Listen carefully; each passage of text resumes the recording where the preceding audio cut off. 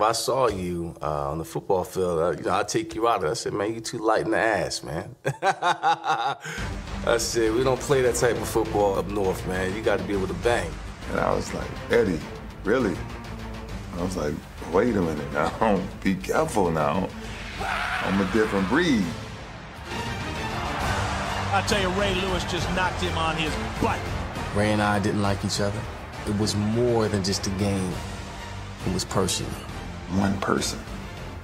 Not the team. There was one person on my mind the entire offseason, and that was Eddie George. The rest of the league did not matter because we knew the brand of football that we both played. It was such an intense rivalry because nobody was going to blink.